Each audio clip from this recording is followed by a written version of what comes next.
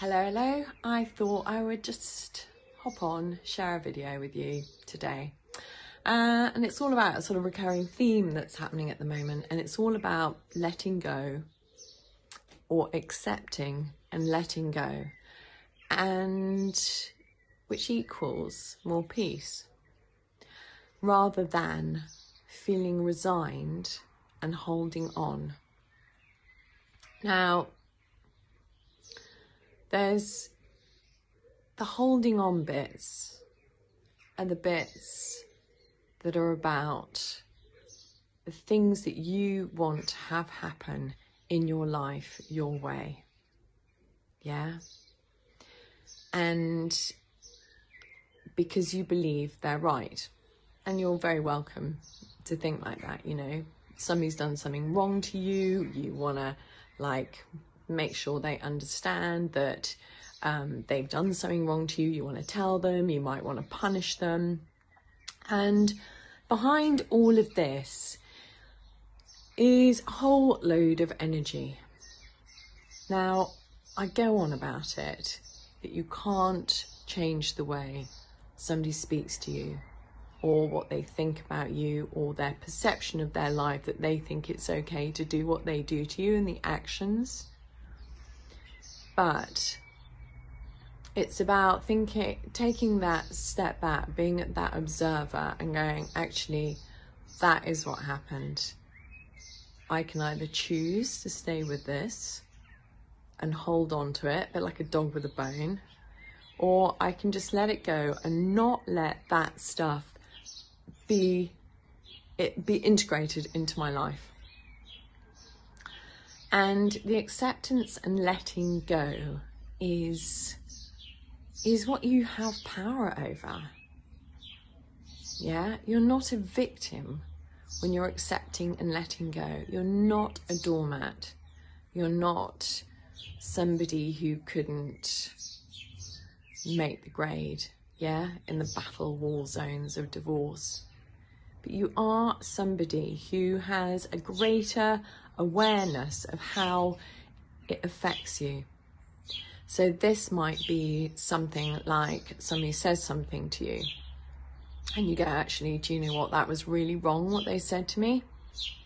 And I'm going to give you an example. There was a client recently who for whatever reason hasn't done something, I don't want to get into too much detail, about that her ex wanted her to do. And this could be for male or female. And her ex was furious about this and started calling her all sorts of names under the sun. Like deeply offensive words like, you are a despicable human being. I mean, wow, where does that come from? And what she realized was that she could either choose to go back there because he had made it really deeply personal. She could go in there and just react to that and give all her lovely energy into going, actually, you, whatever, you motherfucker, you know, don't talk to me like this. Or she could just go, do you know what? If you are in that place where you think that's okay to say that to somebody, this says more about where you are in your life. And so, because she took that calm stand, her ex just put the phone down. There was nowhere else for him to go. You know, it had landed and he didn't get the reaction or anything else, but obviously felt clearly much better. He told his ex that she was a despicable human being. Which, honestly. And what she decided to do was that she was going to, we had a chat about this, and decided that actually what we had to do is take heat out of the situation. So she wrote an email saying, I respect the fact you want me to do something and I'm not going to do it, not because I want to upset you or anything, but actually this is just how I feel. And I am going to do it with kindness and respect, and I would ask that you also honour this too.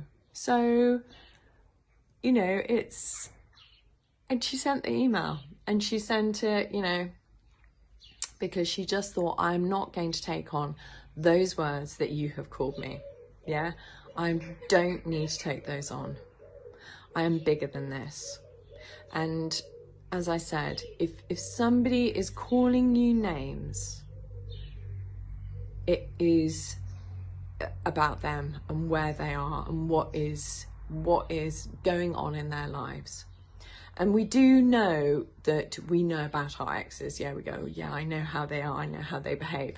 But you have never been in a relationship with your ex while you're going through a divorce.